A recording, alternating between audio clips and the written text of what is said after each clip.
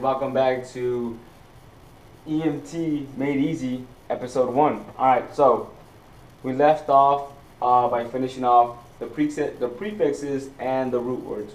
So now we're going to go over some suffixes, not all of them, just a few of them to help you out. That's wrong.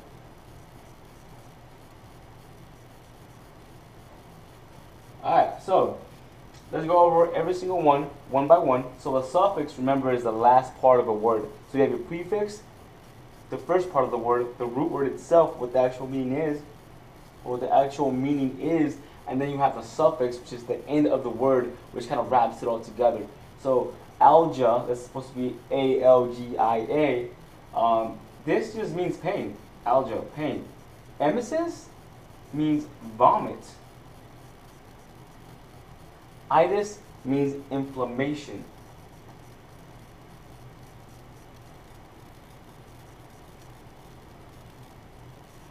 Ology is just the study of. And then ist means like a specialist. Somebody that specializes. Someone that specializes. So that's what these means. Alright, so now let's put some words in front of these suffixes, some root words, to actually make it mean something. So I could actually put it in perspective so you could get a better idea of what it means. So let's go with emesis first.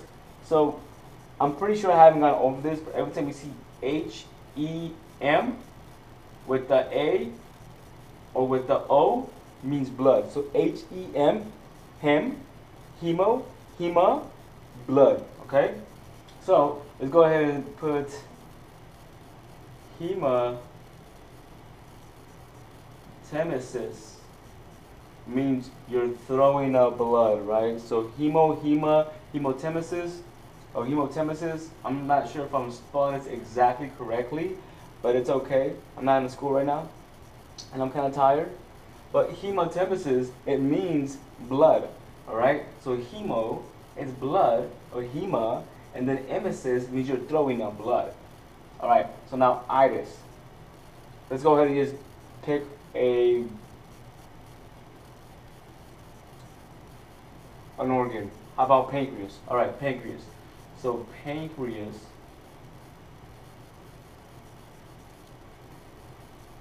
pancreatitis. So what do you think that means?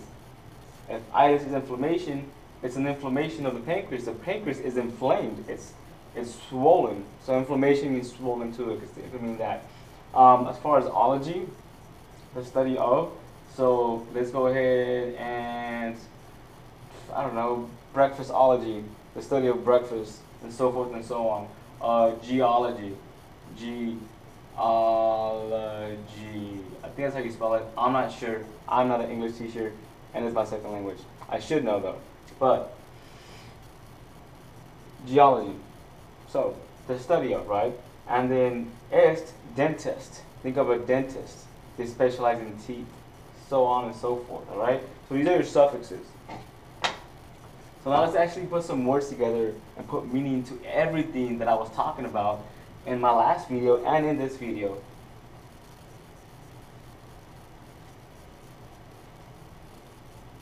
Alright, so you are going to see some suffixes, maybe some root words, and maybe some prefixes that I haven't gone over, but I'm going to tell you what they mean when I write it up here. So don't worry, don't panic. Alright, so let's go with pneumo. What does pneumo mean? Remember, I said pneumo pertains to air in the lungs. So pneumothorax means air built up in the lungs. So thorax, what thorax means, every time you see thorax, think chest. So pneumothorax is air in the chest. Alright? So pneumothorax. Pneumo is air pertaining to lungs. Thorax means chest. Air in the chest, but not just air in the chest, it's air in the chest where you don't want it. So every time you hear pneumothorax, it's air in the chest, but it's where you don't want it. It's where it's not supposed to be. As far as what it actually means and stuff like that, you'll get into it later. I'm going to cover it in some chapters down the road or lectures. All right, so let's go over something I already went over. So how about Parry? Means around, right? Parry. Cardio is your root word. I guess that would be your suffix. But pericardi, peri prefix, cardi is your actual root word, the actual meaning, sac. That would be a sac around the heart. It's a pericardial sac. It's a sac that encapsulates the actual heart, right? That's one thing right there. I'm hoping that I'm making this stuff easy for you guys.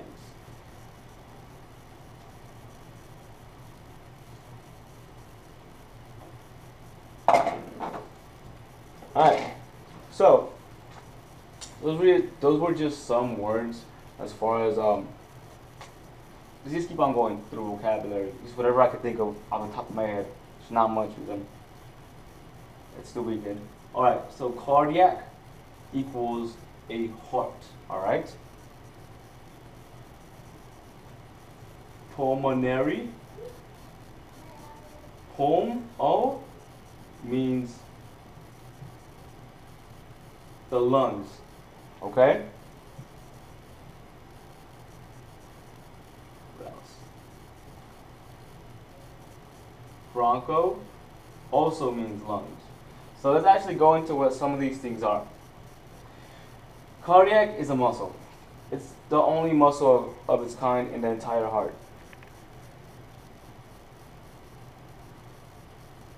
Okay, so heart. Pulmonary, it means lungs.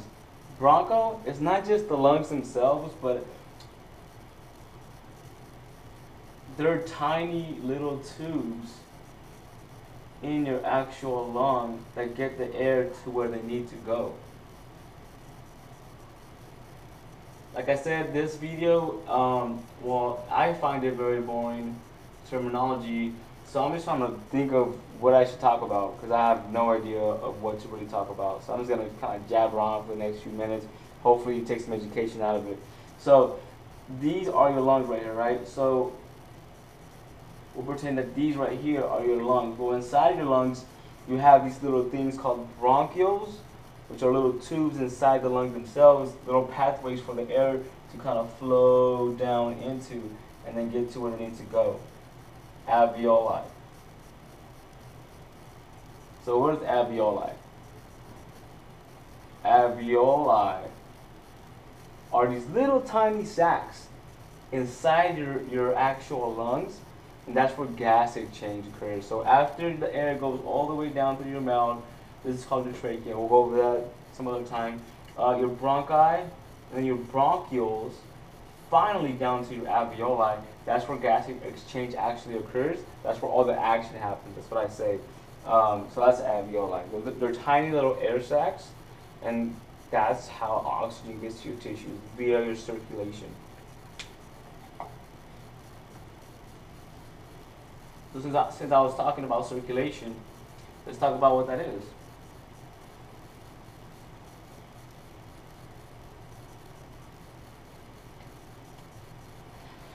As far as circulation goes in your actual body, we're talking about your heart and then your blood vessels. So that represents the blood vessels, veins, arteries, whatever it needs to be. That's it. So, and the actual blood itself, right? So your circulation is just the blood itself, the vessels in which the blood is carried in, and then the thing that pumps the blood to where it needs to go. And that's the circulation system pretty much in a nutshell, in the simplest form that I could put it. In a circulation lecture, I'm going to go over the veins, the arteries, why they're different, how the heart actually works, all that stuff. But for now, this is going to be one of the first lectures that I'm doing right here. So I'm making it super simple, just so you can get the gist of it and kind of figure it out from there.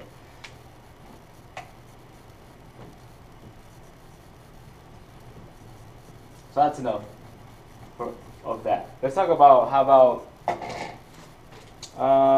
referring to the body. So like where things are on the body, how to describe where some things are. Let's talk about that. Do I have time? I have 5 minutes. I'll try to make it fast. So this right here is you, right? You're happy. You're super happy right now because you're watching my show. So you're like, hey, yay, I'm watching John, and I got my tongue out because I'm awesome like that. All right, so there's a word called proximal. So I'm going to put it over here, proximal. Proximal means close to the trunk. What does trunk mean, John? Let me tell you what trunk means. Trunk means just this, the core, the inside, close to you, close to the inside of you, close to your spine. I'm just getting crazy, but that's what it means, close to.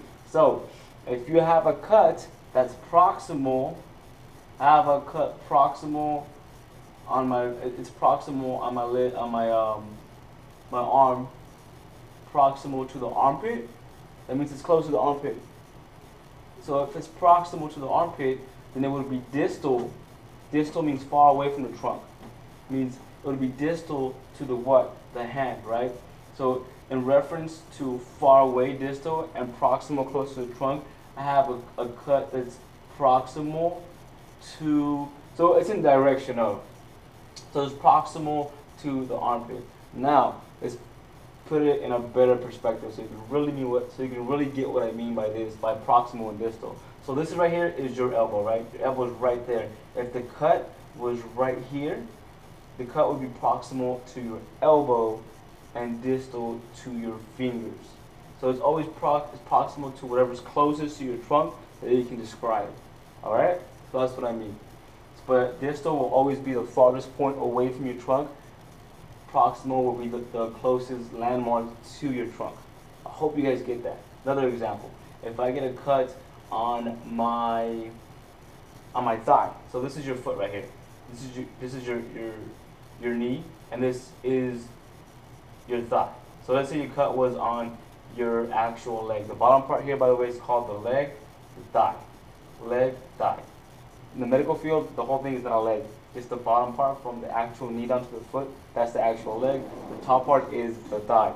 So if you got a cut on your leg down here, the cut would be proximal in relation to the trunk, proximal to your kneecap, and distal to your foot. You guys feel what I'm saying now? So proximal is always going to be like to the inside. What's closest is the closest in that landmark. So you're going to reference it to that. And then distal would be just the farthest point away. That's as far as that goes. Alright, so let's keep on going with this. Anterior, every time you think anterior, anterior is going to be the front of the body. The front. So where the face is at means anterior. So if you have a burn that's anywhere that's in the front of your face, or like your stomach, front of your legs, in the front, that's anterior. So he has a cut anterior. He has an anterior cut. I'm trying to figure this out. He has, let's say I have a gunshot wound, right? So I have a gunshot wound. This is the front of my body. I have a gunshot wound on the anterior portion of my arm, proximal to my shoulder, and distal to my elbow. You guys get that? Okay, awesome. As far as, so we know that anterior means just the front of the body. The entire front of the body is anterior. Posterior is the back. So they just post in the back of something. Posterior is the back of the body, and that means the back. Then you have your midline, would be just the midline, the middle of your body. As far as superior and inferior, we already talked about that kind of. Superior means above, inferior means below. So superior would be towards the head. So if it's going towards the head, that's superior. If it's going towards the feet, it's inferior, it's below. Think infernal, like I said before, right? Alright, and that's it. I'm out of time.